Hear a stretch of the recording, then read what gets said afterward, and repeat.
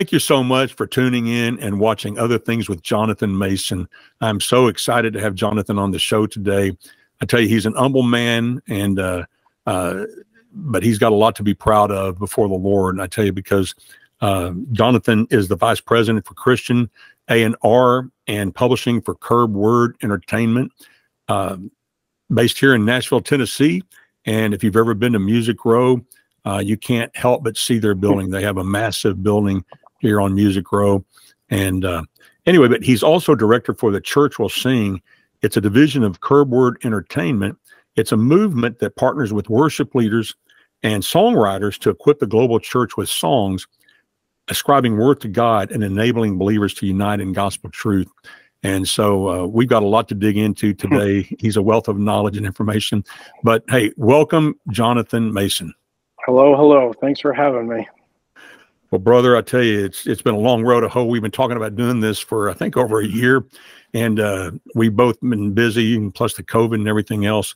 But I'm so glad we're here. But before we get, I want to go into your bio, because I'm excited to hear how you came from Massachusetts to then you went to school in, I think, Providence, Rhode Island. But then you also went to school in Chicago, Illinois. And then you end up in Nashville, Tennessee. So that's I want to hear that story, how you got here. But before that, help people understand, because you know, there's a fascination with the music industry, but you hear terms like A&R, and we know what kind of music publishing is, but give us an understanding of what someone in your position does there on Music Row. Yeah, well, I think it's the Wild West of the music industry, so all job titles are changing, but A&R, I mean, it stands for artists and repertoire, and generally we're working with the artists to help them to create their music from start to finish, helping them to create with other creators, connect the dots relationally, work with producers, and it's different for everybody. Some are very hands-on, and they have a lot of input in everything they want to do, and for others, they really want our involvement, but we're involved with the process with the artists. Now, with artists and repertoire, is it correct that I understand that ultimately you have say over what is actually released as far as an album form? Is that true, or is that, how does that work? Yeah, I mean, if you look at some of the music documentaries and whatnot, people in A&R can sometimes get a bad rap where they could ultimately say no contractually to releasing something, or really push for something to be released. But I mean, in the time I've worked here, knock on wood, I haven't had fights like that with artists. I mean, I think you get to know your artist really well, and usually what you think is good for them, they also think is good for them. But yeah, if you want to look at the letter of the law contractually in music recording agreements, the team that you're signed to would have probably the last say on what is commercially viable or not. Yeah, and that's important. I tell you, with the way things are changing, you know, when I was a kid, CDs sold for, you know, $10 or whatever, and I think back then the artist made about $1 a CD, and now basically that's all gone. And you know, so it's a challenge on how to, you know, to actually make money and to be financially successful, which has to happen, doesn't it, for us to even have music? Yeah, well, I think we're doing okay. As far as the music industry goes. Definitely streaming has taken a turn, and it's growing. And a lot of people are making a living from music in general. So artists, writers, but it's different for sure. Yeah. Well, let me just ask you. So you started in Massachusetts.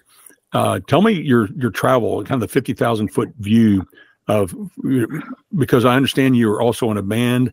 And I've read that you were a bass player, but also, were you a percussionist also, or drummer? Yeah, I started as a drummer in middle school, and then started to play the guitar, and ultimately ended on the bass guitar, which I'm probably the worst at, but that was my favorite instrument. Yeah, I mean, 50,000 foot view. My life is a series of events very similar to meeting you. I mean, I met you in the street in front of my house. That's very random. But I mean, my life has been filled with that. And look, I'll say I'm very grateful for the position I have. It's a position I never knew existed growing up. I never was planning on going to school or training for what I'm doing. But now that I'm here, I'm grateful beyond what I can put into words. I love my job. I love what I get to do. I love the people I get to work with. And gosh, when I look back, I mean, thanks for asking me, because I like looking back and seeing seeing a life of just moments that if something specific didn't happen, if I didn't meet this specific person, if I didn't grow up exactly where I grew up, again, 50,000 foot view, I grew up in this little church in Massachusetts, and there was somebody that moved to town that randomly now lives in the very town I live in down here. But she moved to town. She was 10 years older than me, and when I was 12 or 13 years old, she encouraged me to play guitar with the praise band. And she was like developing the music in the church to be more contemporary and turn from hymns. And at that same little church, there was an older guy, no joke, he was hard of hearing, I think, in one ear, and he was the front of house guy at the church, but also decided to build a recording studio next door. So I grew up in this little church that was very focused on music and the arts. And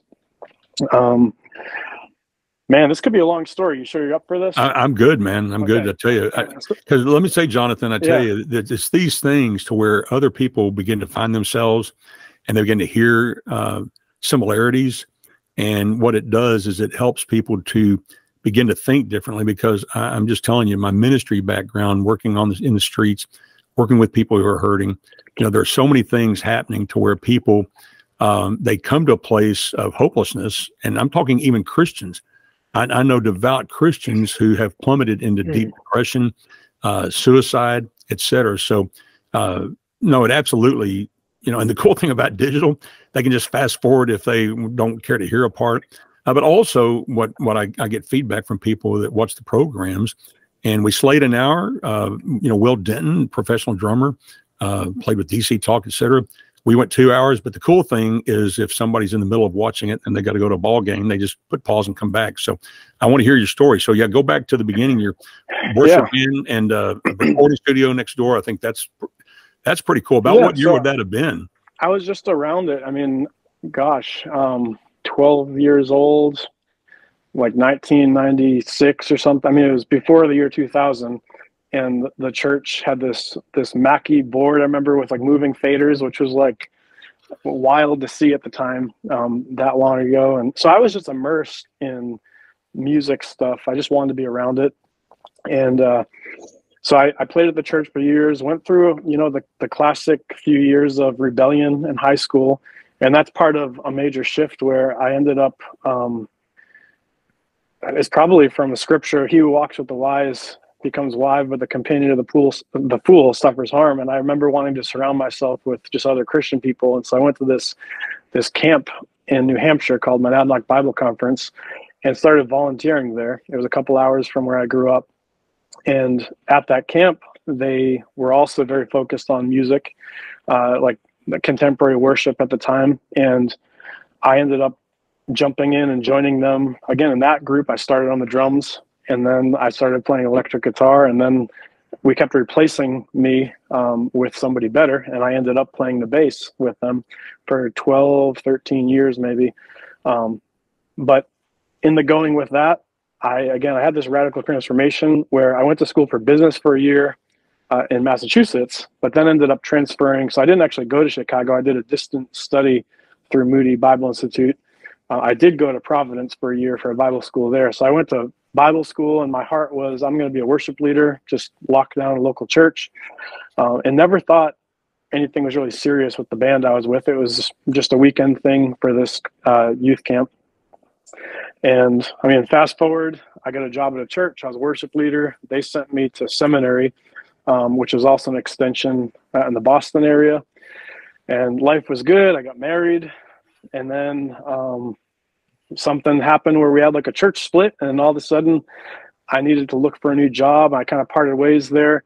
And in the meantime, our band started to really pick up, where we were getting invited to play more places. And it was kind of just a perfect storm where the lead singer of the band had a change in life, and we all talked and we're like, hey, what if I remember the lead singer said, what if we stop saying no to things? What if we just do this? And we kind of all were set up in life. We were young enough where we were able to do it.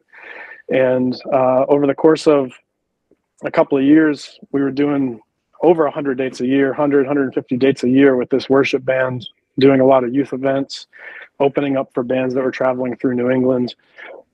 And gosh, yeah, again, million points of if things didn't happen. But part of that band, we started working with somebody in Nashville on the PR side of things.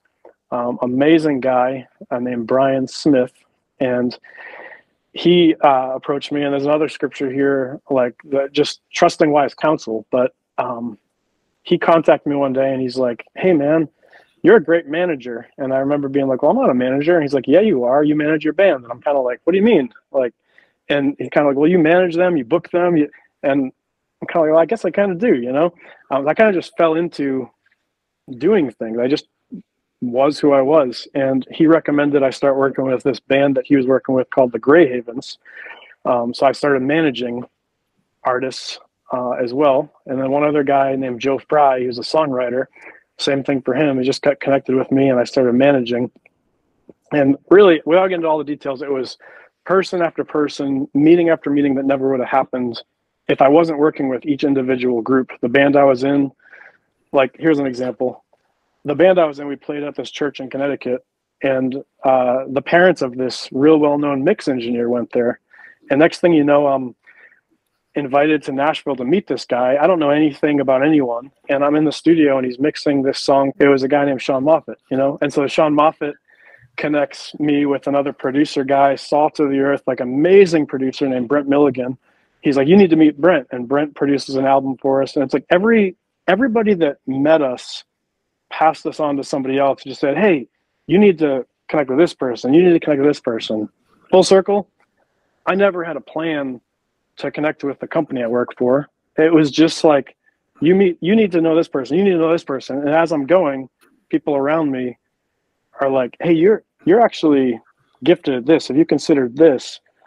And ultimately that's how there's other stuff, but I fell into this position where I didn't even really know what all it entailed when I started. I was hired to just work with worship music when I started. And 8 years later, through transition with the company, Mike Curb, who owned Curb Records, buying Word, all of a sudden I'm working with a roster of CCM artists and songwriters.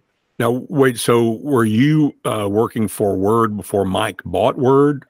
So Mike was a part owner when I started. I don't know the percentage, but Warner Brothers owned the larger portion of Word, and then Curb was a minority owner, I believe. And then 6 or 7 years ago, Mike purchased the company, and I would say, you know, rescued us from who knows what would have happened to the company. We probably would have got bought up by some big another label or something. But it's really cool that this individual man that has a believing background, he was signed to Word, he bought the company to keep it going.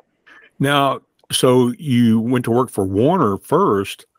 So it's interesting because you mentioned Sean Moffitt. It's sort of like, you know, the 7 degrees of separation from Kevin Bacon.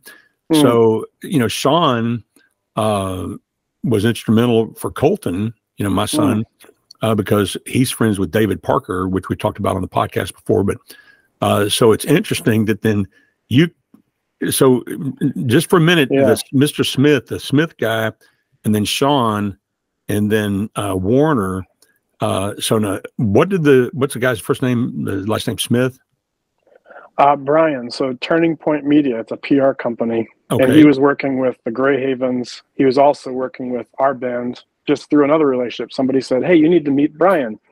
And so it's like every step of the way, if I didn't meet this person and meet this person and work with this band. So how did then you come in contact with Sean? So we played at, I guess, his parents' church in Okay, Connecticut. right. Okay. Yeah, and I don't know if it was his parents or the pastor of the church, but they had us play there, and they appreciated our ministry, and it was just one of those, "Hey, you know, we know somebody that's in the music industry. You should connect with this person." And, you know, when people do stuff like that, you have no idea who you're meeting. But in this case, it was somebody that was very influential, that is known as being a great person in town. And he's one of the best mix engineers in our format and beyond. I mean, he's been doing a lot of country music, and he's one of the best. So that is so. But you were in what state were you in? I was still in Massachusetts when I met him. Now, this is an astounding point to me, and those of you who are watching. But to think Jonathan and his band were playing in Massachusetts, but someone there said, "Hey, you need to meet this guy." And like you said, you never know what that's going to be. But he walked through that open door. Then it turns out to be Sean Moffett, who is probably the top mix engineer in Nashville, if not the top. I don't know who else would be there with him. And then he sees potential in Jonathan. So pick it up from there. So then you end up at Warner. So where's the link there? How's that go? Well, so Word was owned by Warner. So, I mean, the link is, and it's again a random thing, a guy named Joe Fry, a songwriter. I believe he had just opened up for Phil Wickham in Tennessee here. He played at like a church in Murfreesboro. And gosh, I remember like it was yesterday. Somehow Joe knew somebody at Word, but he had a meeting with the president of Word's wife, who was an A&R. And I didn't even set the meeting up. So thanks, Joe, if you're listening. And last minute, he's like, man, you should probably come with me. You're my manager. You should come along. And I went and talked about, what I was a part of. And I mean, obviously we were talking about Joe's music, but also she was, from what I remember, asking about, the other bands I worked with and this and that. And somehow one thing led to another, where she just mentioned, hey, we have this position that's been open for a long time. Like we have Word worship music, it's called. And I think at the time, Meredith Andrews, Zealand Worship, so Phil Joel, formerly the Newsboys, and then Darren McLean were the three artists that they had signed to them. And she's like, we're just looking for somebody that understands. I mean, get this, I feel like it was understands the church, understands songwriting, understands worship leading, all this stuff. And I'm thinking to myself, I worked at a church. I'm in a band. I'm songwriting. I'm the one that's setting up the co-writes for these people. Like I'm engaged with all these relationships. I was just thinking back. I'm like, I went to Bible school. Like, so I have this theological background. I love music. And I love the importance of music in the church and beyond. And I just like, even now, like, man, if I ever tried to prepare, if I tried to find a school that would have got me prepared for that moment in time, I don't think I would have gotten the job. But a guy named Dale Matthews was the guy that hired me, who is another industry veteran in town here. And so she connected me with him, and next thing you know, here I am.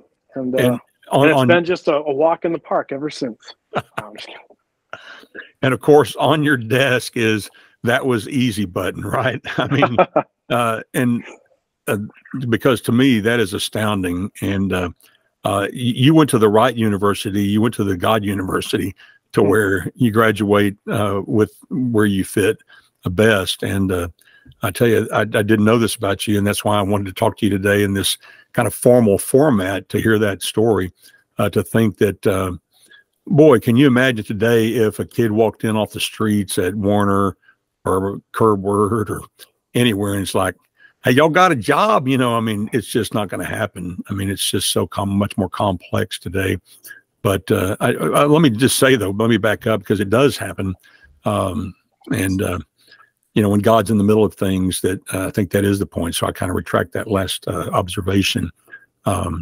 So to me, that's very encouraging. So you're now at Curb Word, and so basically, you're basically over all things Word. Is that correct? No, I mean, we have multiple A&R. So I have a roster of 6 or 7 artists on the Christian side, as well as some of the Christian artists sometimes branch off. So I have an artist that's gone into the pop world, and then one artist on the country side that's actually a worship leader as well. So I get to dabble in different genres. And then writing wise, it's the whole Christian roster, so to speak. I mean, I'll touch, but we have another guy that works in publishing as well with me, again, Trevor. Well, so you mentioned Meredith Andrews. Now, is she from New Zealand? No, Phil Joel's from New Zealand. Meredith Andrews is from North Carolina, I believe. I know, my son's written with her, and so when he's writing with people, I'll check out, okay, what are they doing? And then I started seeing every hit song, da da da da da da da da, Meredith Andrews. There were three people, Meredith Andrews.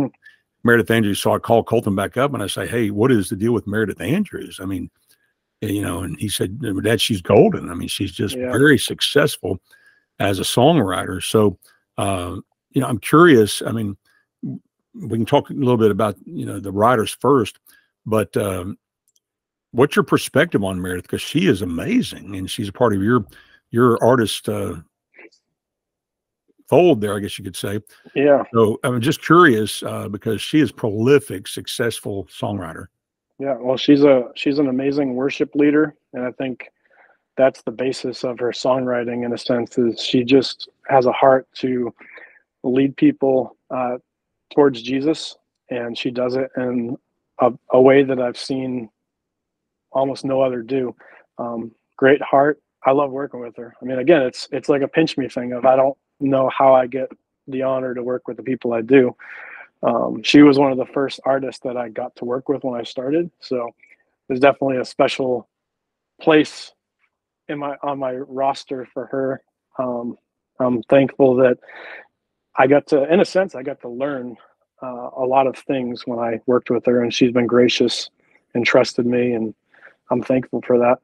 She has a new album coming out early next year. Does she really? Awesome. Yeah. Yep. So, because I noticed on your website on curb.com that she's got a lot of dates, I guess, in churches or concerts between now and I guess whenever the roster changes over for the year. But, so she stays very busy with different conferences and events and churches for sure. Oh, that's awesome. I didn't know that aspect of her, but while we're talking about writers, Tony Wood is one of your writers, isn't he? He is. He's an amazing man as well. It's been cool when I started, again, because I started with worship music. If I have to be honest, I guess I'll be honest, even if I don't have to be honest. I think it's common for people that are in the worship music side of things, worship leaders, to have this heart towards CCM music, quote unquote, like, oh, this is fluff, or it's not as important as songs where people are worshiping, and I have to confess that was my heart when I came in. I was so focused on songs for the church that I didn't understand the power. Even though I grew up listening to CCM music, I grew up listening to the Newsboys and BC Talk and groups like that. I guess I just lost the importance of it, and now full circle, all these years later, I remember one of the first times I met with Tony and I sat down with him, I think at First Watch, and he started sharing his history of how he got to town and that he was in ministry, and he went to seminary or Bible school as well. And he's talking about these commentaries he has. And I remember I don't even know if I ever told him this. I remember just being so convicted of like, oh my goodness, this guy is a solid man. I think he was an elder at his church. He's just like, he's a man of God with a depth of knowledge of God's word. And you see it through his songs. I mean, he's written, I think he's had over 30 #1 singles over the years. Probably, I mean, more than that now. That was probably when I started. So yeah, I'm grateful to be able to work with people like that. And he celebrated being an amazing person. He's a hard worker too, and it's great to work with people that are driven and have goals. I like to be pushed along too in my job to like know how I can succeed for people. And he's somebody that will be in touch and will be open to trying new things too. Like he's not, even though he's had 30 #1 singles, it's not past him to work with a brand new artist in town that has nothing going. If it's just like a new person that somebody says, hey, this would be cool, will you try it? And he's usually like, yeah, I have time. Like if I have time, I'll do it. Yeah, he celebrated 30 years in the industry. They had a big banner across Music Row, if I remember correctly. Maybe it's been a few years ago now, but it was in the news, and they showed the banner on Music Row, celebrating 30 years, I guess, in the industry. But also, I was wondering, there's another writer, of course, Michael Farron is one of the guys that's responsible for Colton, my son, being here. That's awesome. Yeah, he's mutual friends with David Parker. David was kind of the connector to all of this. But and so Michael had the big hit with Walker Hayes and Zach Williams. He wrote Jesus' Fault, and I thought you were about to say he wrote Fancy Like. I'm like, no, that's not true. Yeah, he wrote the song Jesus' Fault, which is definitely an amazing song. I love Michael Farron. He's another one that puts a smile on my face. I mean, it's my job to listen to songs that these people write every day. I can't believe it.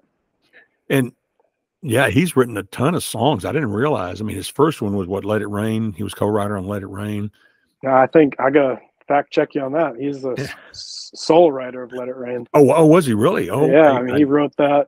I've heard the story. Well, it's a great story, but I mean, he wrote it way back in the day, and that's his song that got him to town. Usually, there's one song that opens up doors for people, and for him, that was it.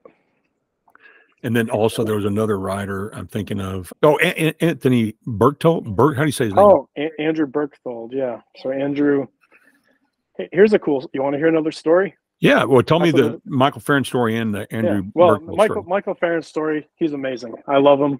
He's keeping me busy. He's doing a lot more country writing now, which is really fun.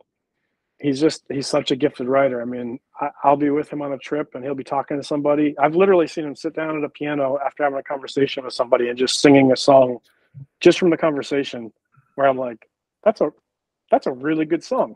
Like, when did you write that? He's like, oh, just now as we were talking. Like, he's gifted. Yeah, Andrew Berchtold. So he's in We the Kingdom, but it's the story of my life. It doesn't make sense. I mean, through that same Brian Smith guy, I was connected with this other artist named Andrew Marcus from Canada. And he was just coming to town to record with Scott Cash at the time, also We the Kingdom, but this is years before We the Kingdom.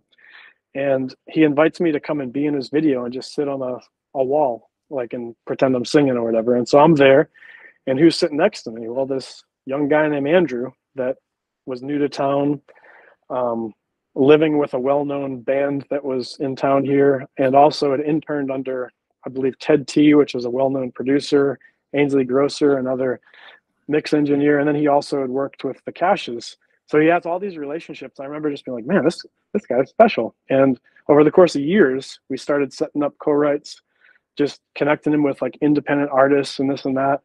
I probably knew him for 3 years anyway before we actually like offered him a writing deal. So he signed here as a writer, but in the meantime of all that band started. So we were already working with him and identified there's a gift on his life. And so he's written songs for Natalie Grant. My Weapon is a song that he co-wrote. He wrote a song with Meredith Andrews, Carry the World. So like, even though he's an artist, he's in a band totally separately as a writer. He's written these songs. Mike Donnie has a song out with him.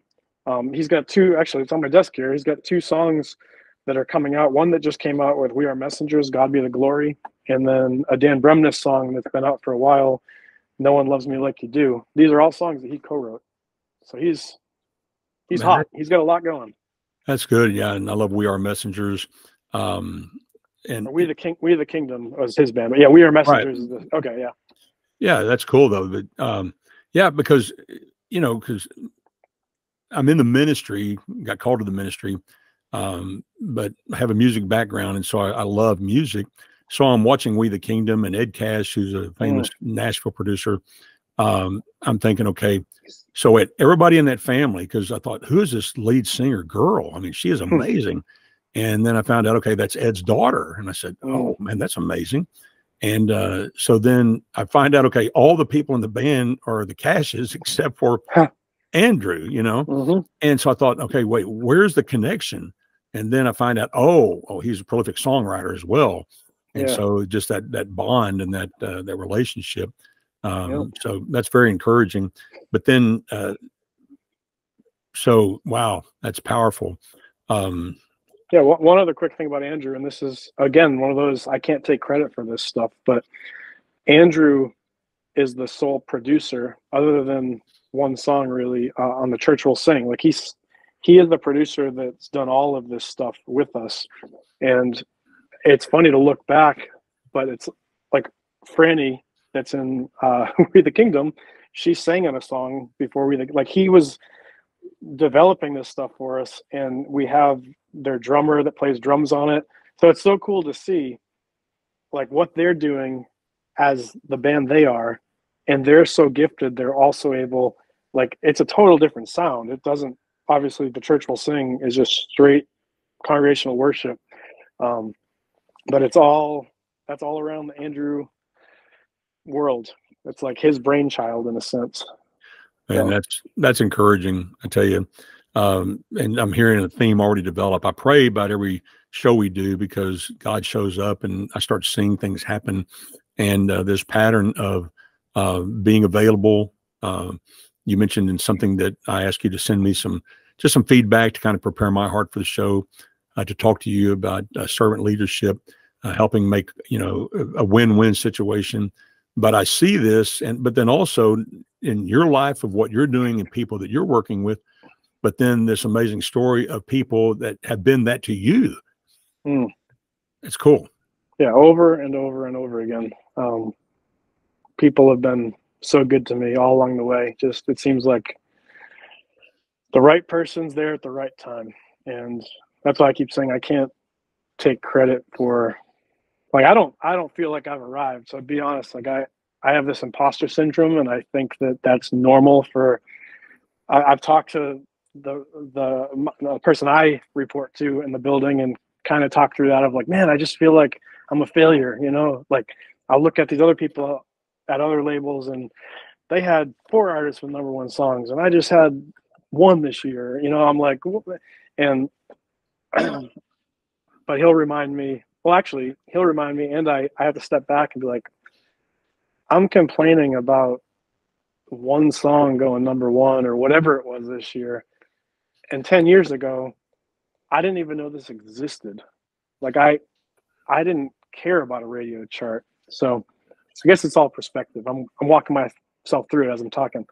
No, I tell you, I think, we need to humble ourselves before the Lord, and that's a good place to stay. And when we understand that everything that's happening in our lives is through the leadership of God. And I tell you, as you were talking about just perspective, I think it's important to say at this point that as best as I can see, as far as what's out on the horizon, that For King and Country is one of your groups, and they have to be the top Christian duo of all time. Have to be.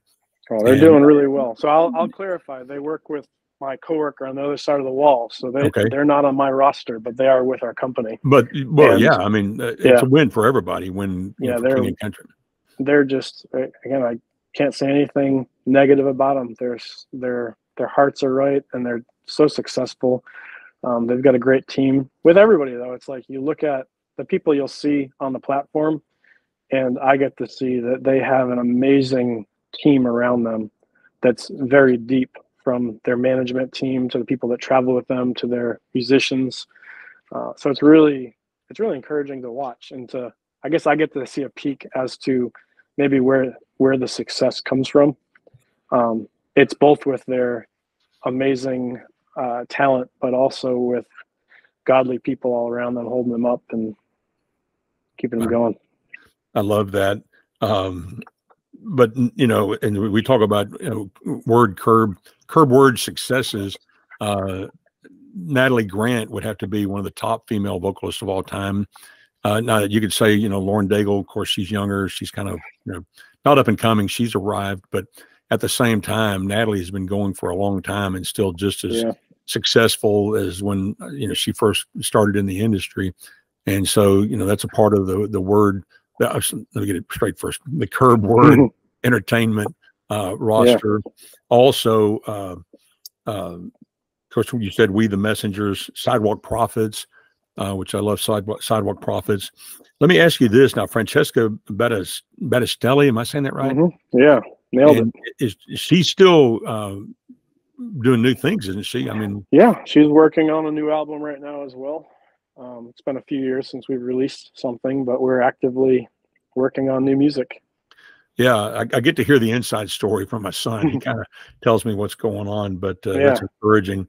But also, I had talking about We the Kingdom, not We the Kingdom, for King and Country. I wanted to say just a compliment to you guys at Word that at the Dove Awards this year, they blew the doors off. Also, Blanca, she's with your label. Yeah. She blew the doors off. And also now Rodney, no, not Rodney. It's probably Dylan Scott. I think was there. Dylan Scott. Now Dylan Scott. So now he's country. Yeah. But he sang with Larry Crabb. Am I getting Larry? Jason Crabb. Jason Crabb, not Larry Crabb. Larry Crabb's an author. Yeah. But Jason Crabb, and they blew the doors off. Did you have an opportunity? Were you there this year? Yeah, I was blown away. All those performances, I was just, I mean, it was a great night altogether. Everybody was wonderful. But it was really, it's cool. So I was watching the red carpet interview with them because after I saw them, I thought, wait, Jason Crabb, I thought, okay, he's been in the industry quite a while. Yeah.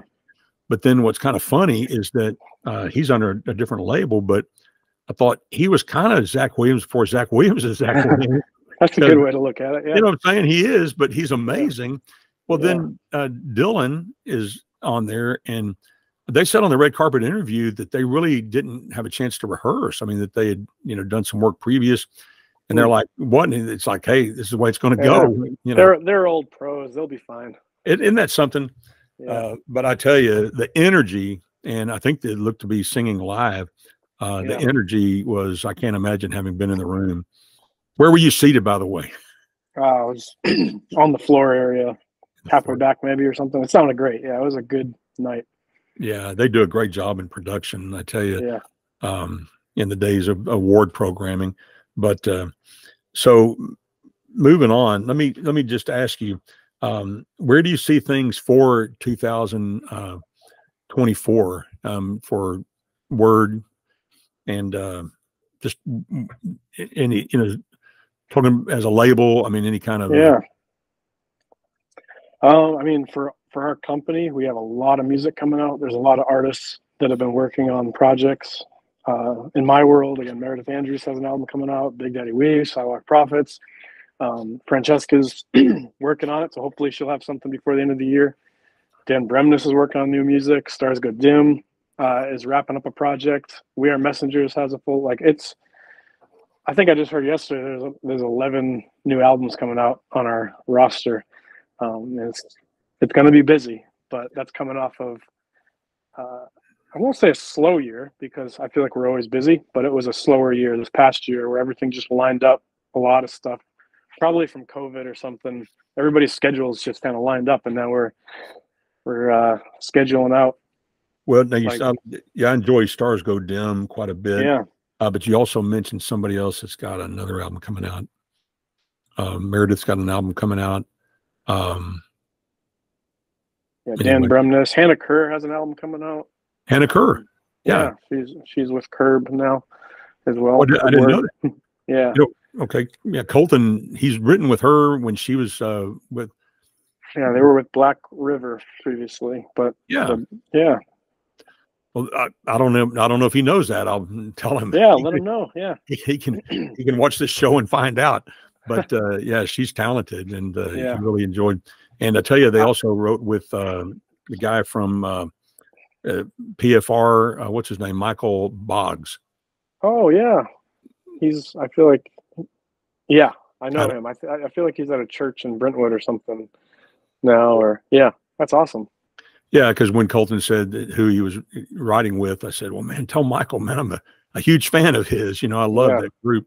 But it's really kind of strange in a kind of a weird world how it's all interconnected, as far as the people that pass through our lives.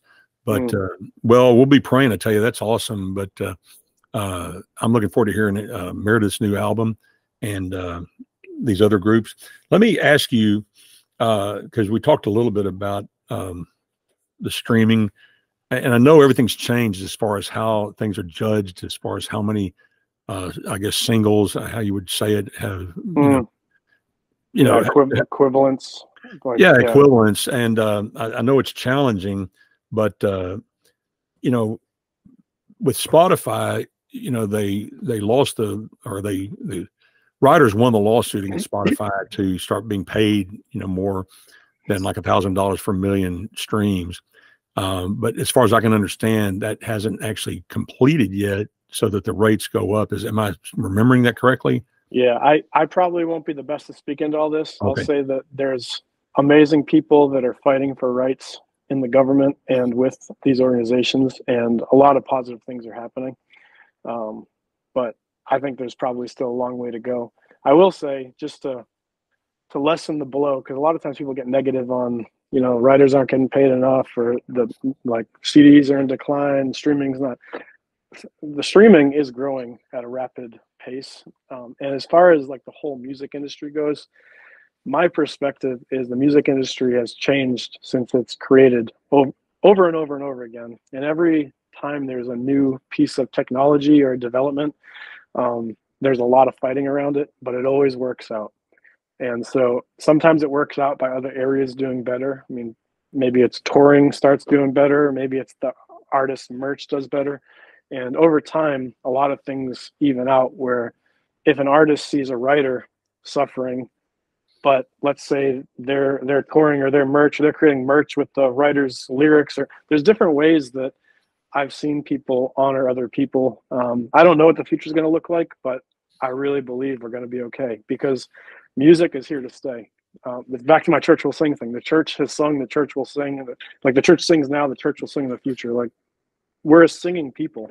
I can't see life without music, so we're going to be okay. Let's make that the quote of the day: is I can't see life without music. And I tell you, I'm mindful that I'm looking forward to the first day in heaven, because the Bible says in the book of Revelation that it's myriads and myriads of angels, and they're going to sing, holy, holy, holy.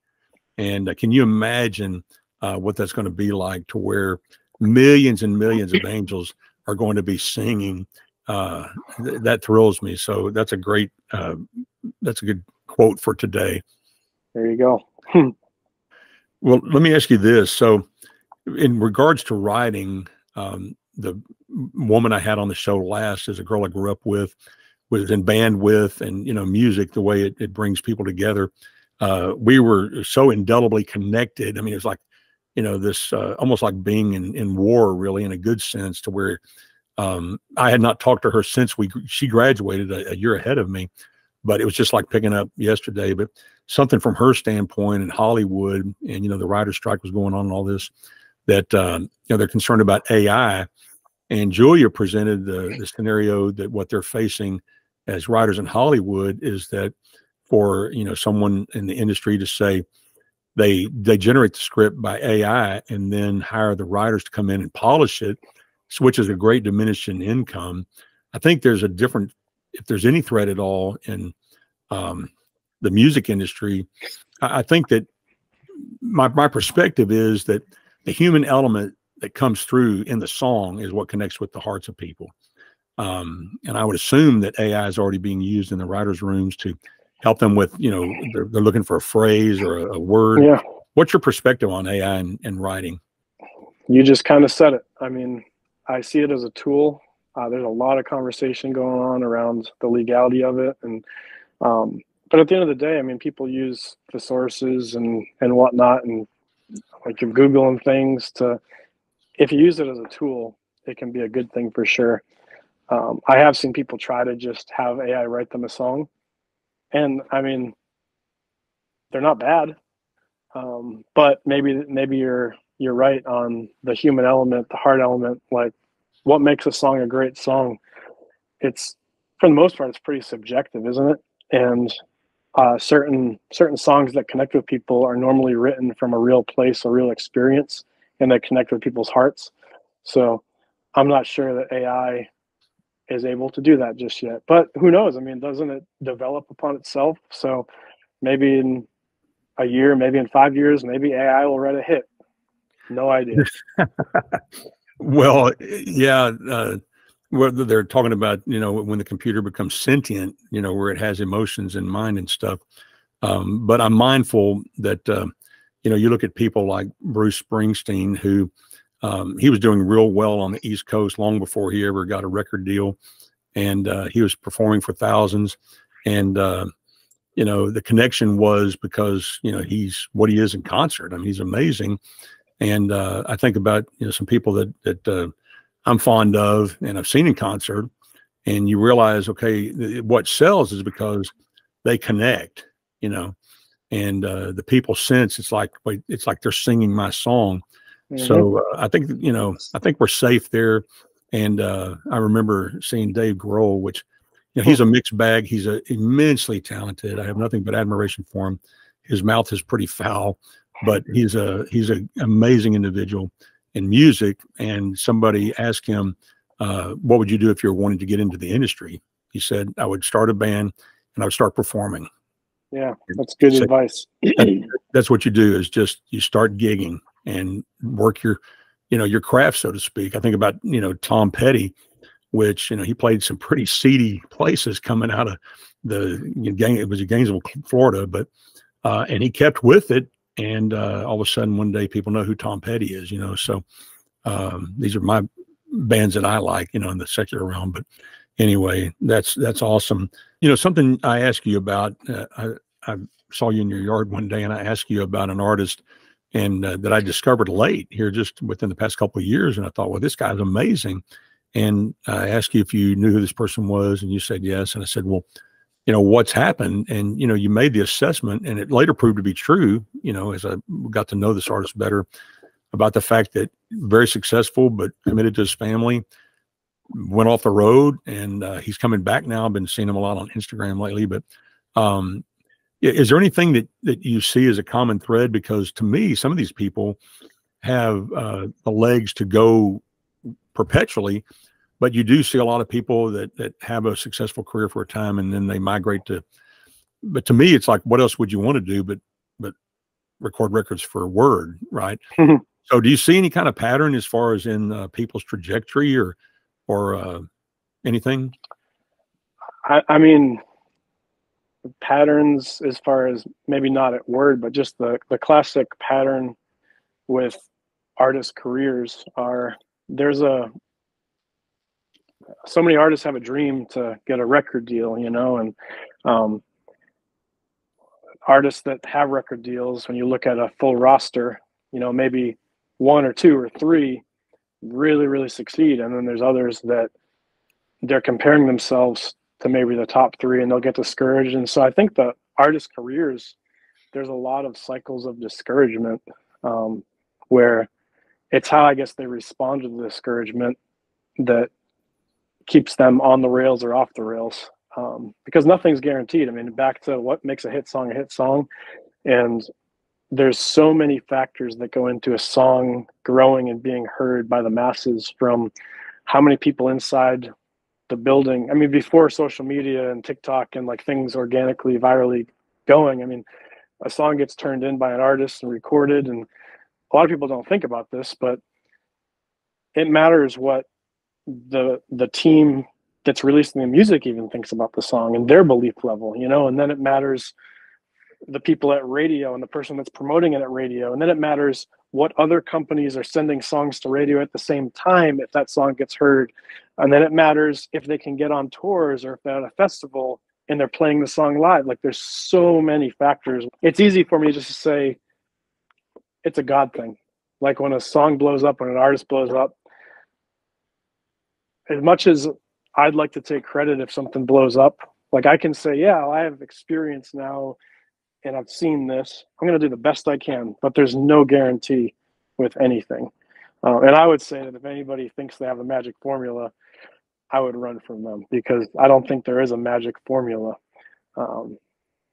for music.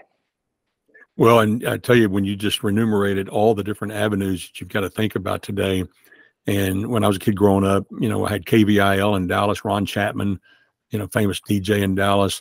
And he sat in a building that overlooked Stemmons Freeway, the big mega freeway. And, he would talk to me literally about, oh, wait, it's snowing here, and it was live, and all that's gone by the wayside. And boy, I just can't even imagine of having that challenge of finding, how do we connect this to the people, even though we have these plethora of platforms. That's also a challenge because it's a kind of watered down effect.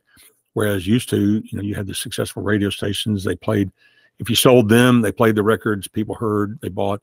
So yeah, it's a very complex, and I think that's an encouraging word for all of us in these times that seem at times to be uncertain. The truth of the matter is, as Jonathan is pointing out today, that with God, it's never uncertain, that he's the one who's the captain of the ship.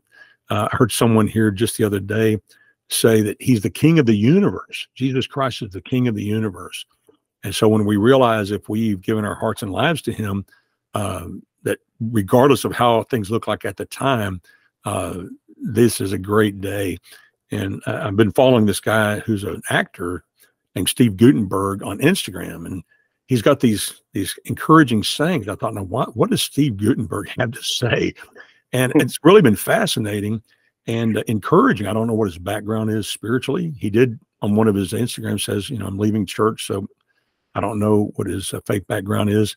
But he made a comment one day. He said that, I'm going to look back and I'm going to say that these are the best of days. And it really got my attention, because thinking, can I say that? I mean, with all the mayhem that's happening on the planet.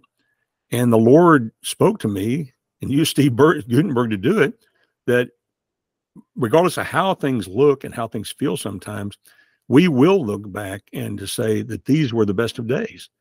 And so I think that's encouraging. Thank you so much for tuning in today. And with that, I bid you peace. Thanks for having me.